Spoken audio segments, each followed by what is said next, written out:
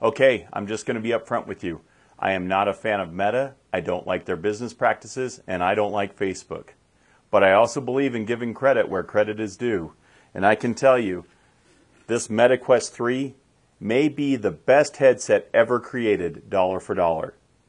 Let's talk about it.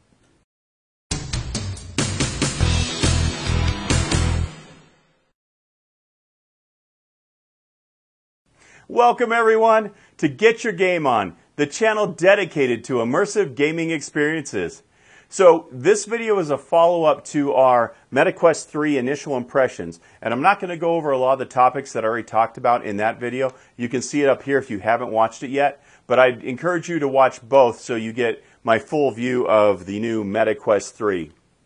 So I said in the opening statement that this may be the best virtual reality headset ever made. That's a pretty bold statement. How can I say that? Well, the visuals certainly aren't as good as they are on the Pimax Crystal, which is $1,599 currently, or the Varjo AERO, which is currently $990, but when it was released was about a $2,000 headset. So the simple fact that I'm even mentioning the Quest 3 when talking about those other headsets should tell you something. The pancake lenses in this headset are amazing. They basically give you a very similar visual experience to those high-end enthusiast level headsets. And that's really what makes this headset so amazing. We are allowing the average consumer now to be able to experience this visual fidelity that has only been accessible to the really expensive headsets in the past. And this little headset, it does so many things and takes from so many pieces that just make this headset as a whole an amazing thing. So for example, it's got the on-ear audio, which I love. So of the G2 fame and the Pimax Crystal, you've got onboard audio, which you don't have on the Varjo AERO. And the audio is pretty good. Talking about the volume, it's got an onboard volume control, which I love having. It's inside-out tracking. And so you don't need base stations like you do for the Varjo AERO or some of the other headsets out there. And the head tracking, the inside-out tracking is really good. It's actually better than the inside-out tracking that I found on the Crystal. This headset actually tracks amazingly well. Even when I got into low light situations, it still was tracking pretty well. The tracking for the controllers is good. I did notice that the tracking on the controllers, if you left your hands down at your side for an extended period of time, like if you're watching a cutscene in a game or something, it did tend to lose tracking if you didn't bring them back up and let it re-catch. So that was really the only time I lost any tracking was when I kind of kept my hands down at my side for too long. Other than that, the tracking's been pretty rock solid. The battery use on the controllers is amazing. I've probably got about, I'd say 30 hours in this headset now, and these things are still running at about, I think they're at 50 and 60% of the AA battery that it came with. So you're not going to run out of battery in these for a very long time. Talking about the battery, there is a little button here. So in the past, the battery doors have come off on some of the other Quest models. On this one, there's a little button that you actually push to release the door. So that's a nice little adjustment so that the door doesn't come off easily. So great job all around on the controllers and in general the tracking. The hand tracking is another feature from this, and I've talked about how much I've enjoyed the hand tracking, but with the depth sensor and the hand tracking, it's just so intuitive and so easy to use this headset, and that's what I love about it. It's just a great experience. It's really easy to get into and use. So that's another big plus to this headset. The other side of this is the form factor. Because it uses those pancake lenses, it's thinner. It's still got the weight of the Quest 2, but it's thinner. So that weight closer to your face, it feels more comfortable. And, you know, it's not the big screen beyond by any means, but it's certainly headed that direction. So it takes that ergonomic element and adds it into this amazing headset. It's got something that no other consumer headset does very well, and that's the mixed reality component. Now, I'm not a big believer in mixed reality in general for gaming. I think it's going to be a little bit of a fad. But boy, it's an amazing introduction to VR and MR. I've put a lot of people into that First Encounters little demo, and everybody has loved it, and they're just amazed at what something like this can do. So I think that's a really good introduction into this world of virtual reality and mixed reality. So I'm just thrilled with that. And for all you glasses wearers out there, like me, this thing will accommodate glasses. It's got an adjustable facial interface that you can actually pull out, and it'll give you room for your glasses. So you can basically flop it on and put it on, and you'll be all set. Now, I don't recommend wearing your glasses in a virtual reality headset. Take it from me, someone who's scratched up the lenses on 2 virtual reality headsets. I think you're much better off to buy a set of prescription lenses, for example, from Hans VR, who are one of our channel supporters. And this is just a better way to go. It'll give you a better experience, and you'll be sure not to damage the lenses in your VR headset. So it's just got a lot of the things that make all these other headsets so good, and they're all put into this one little headset that's a reasonable price. The base model is only $499, and I'm actually really impressed that they can actually sell it for that cheap, considering all the technologies that's in here. So I've had some fun with this. We were talking about mixed reality, so I want to share with you one of the really cool experiences that I found when it comes to mixed reality. So welcome to our real-life living room, courtesy of the pass-through cameras on the Quest 3. As you can see in real life, we actually have a 50-inch television sitting over in the corner. But we're going to give the living room a little bit of an upgrade, courtesy of mixed reality. Now, if I sound a little different, it's because I'm using the Quest 3 microphone. So this is what the Quest 3 microphone sounds like. And let's get on with our upgrade. So what we're going to do is we're going to start a little program called X Stadium. This is free in the Meta Store. And what it allows you to do is basically view, select broadcast, and select content on your Quest 3. And you'll see here once it pops up, we'll have a little menu in front of us that will give us what we can watch. So you can see there's all kinds of sporting content that we can watch. Let's just go over here to NASCAR, and we'll pick a race. Here we go. We'll start here, and here comes the upgrade. So now look at that. We now have a giant screen pretty much taking up the whole back wall.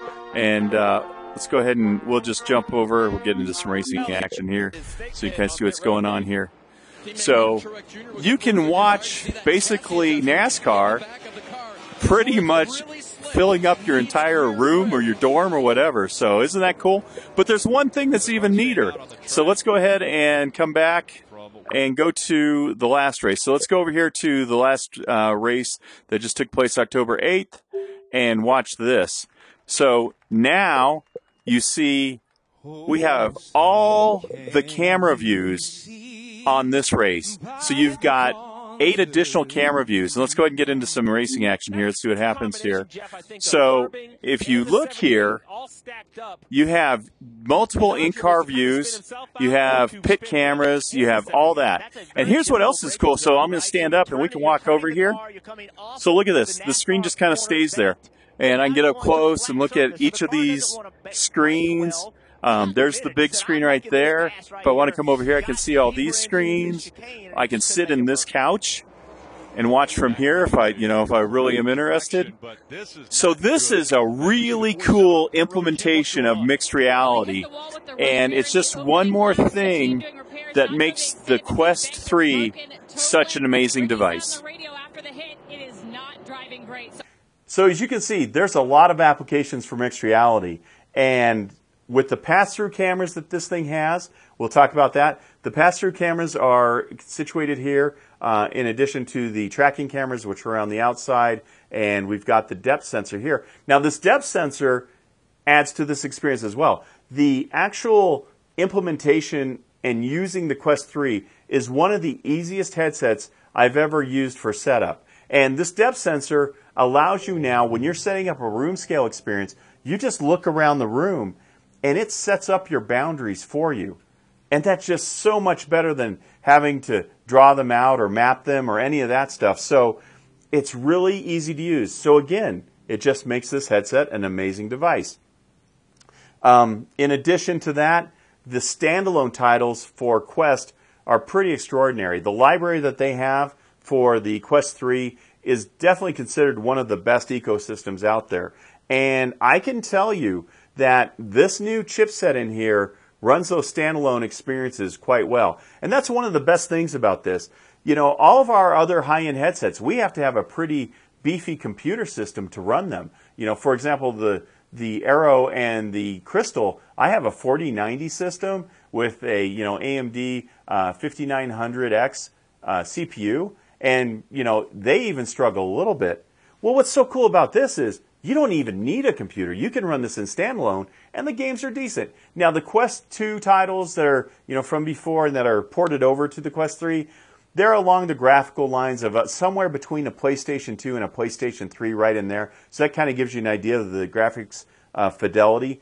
But I went ahead and tried Red Matter 2, which is being lauded as the best standalone as far as graphics go for this headset. And I can tell you, it was on par with a lot of my PCVR experiences. The graphics were great, it ran fine, and I was really impressed. So this is capable of doing some pretty amazing things even in standalone mode. So I'm very, very thrilled with that. Now let's talk a little bit about PCVR mode. Well, the PCVR mode just floored me. A lot of you may know I actually have been using my old VIVE Pro, and I use it wirelessly, and that's what I've been using for room scale up until this point.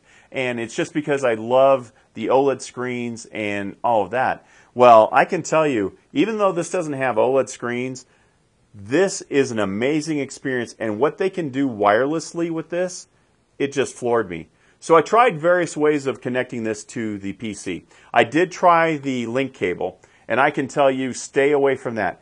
The link cable option for this headset was terrible. There was so much artifacting, I couldn't believe it. I was dumbfounded because the cable should, in theory, give you the best connection to the headset that you can get. That is not the case. I don't think Meta has spent the time to upgrade the Oculus software, and so I think that's where the problem lies. I even tried the AirLink software, and I tried it on both my computers, both my sim computer and my room scale computer. I couldn't get it to work on either. And it said that there was no audio available when using it, so that was a problem. And then I paired it and did everything, but I could never get it to connect. It would just sit in the loading screen forever. And after a while, I finally decided, what's the point? Because the answer for using this in PCVR is Virtual Desktop. It's a piece of software, and I've got it linked below, but it's a must-have if you're going to do any PCVR in the Quest 3. It allows you to hook to the Quest 3 through your network, and it allows you to adjust a lot of the parameters to make this a great experience.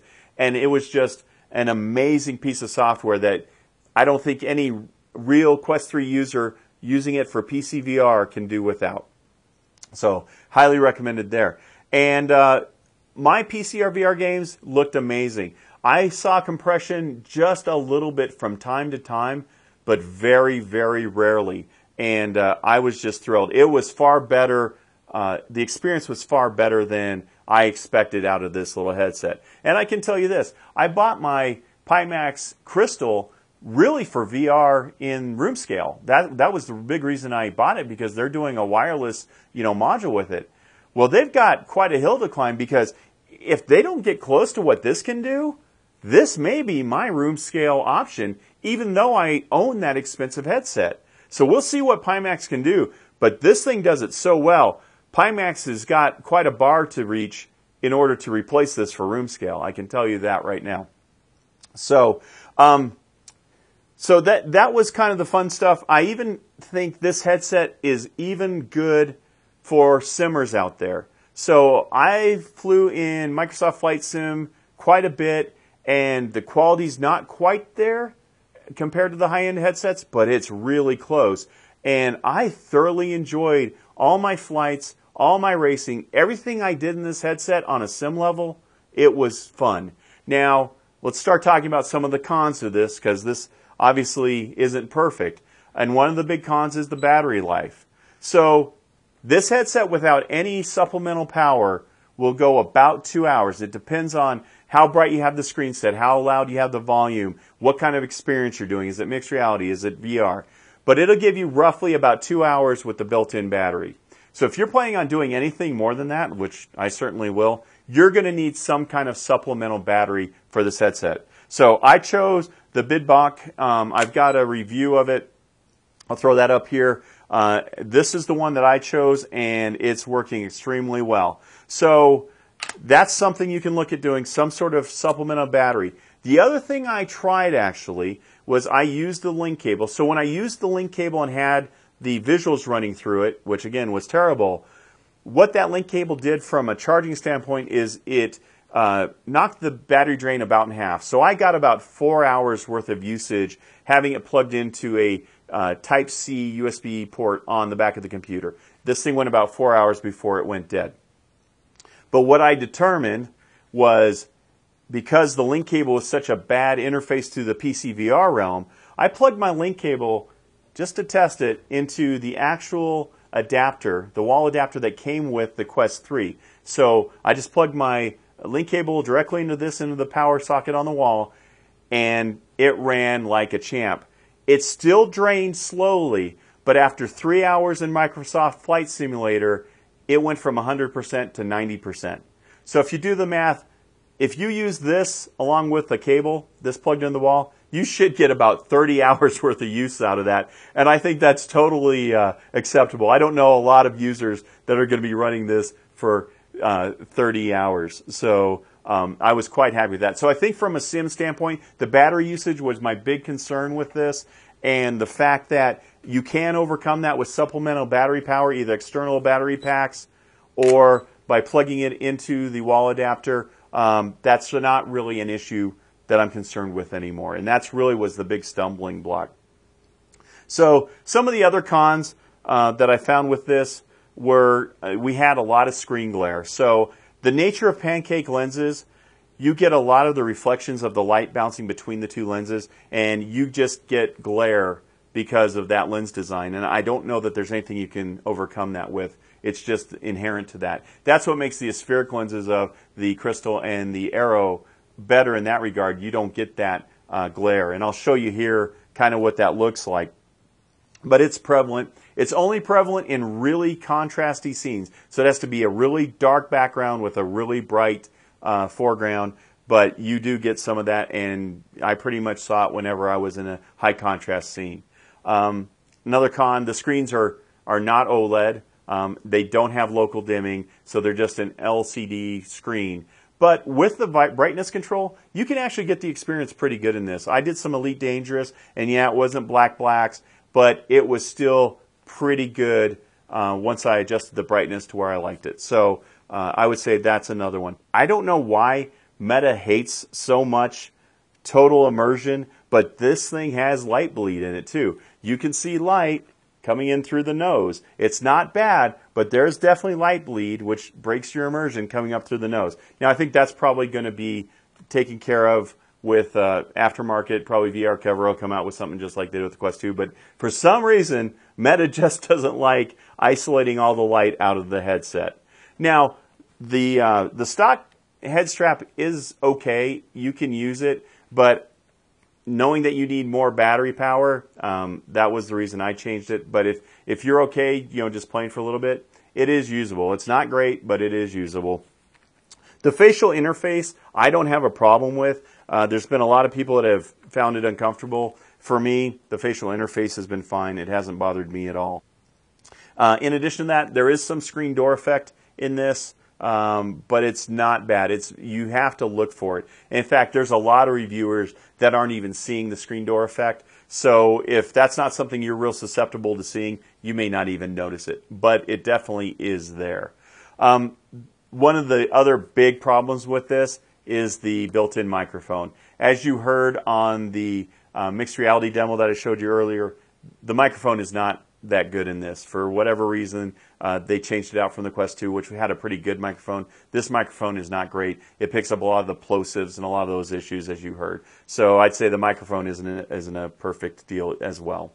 But, overall, those are really the big cons. Now, we also have to talk about the fact it doesn't have eye tracking, but really, at a unit, the base model being $499, I don't think you can expect eye tracking. And to be honest, even without eye tracking, again, my Sims ran pretty good. Now again, I do have a 4090 and a pretty beefy computer, but what that tells you is your limitation isn't going to be in this headset. Your limitation is going to be in your other components and your other computer parts. So if you have a good router, mine's a Wi-Fi about 5, and it does the wireless good. If you have a decent computer, this headset will not only be able to do room scale, it'll be able to do Sims, and obviously it'll be able to do your standalone. So all those things combined are why I say this headset may be the best VR headset that's ever been made.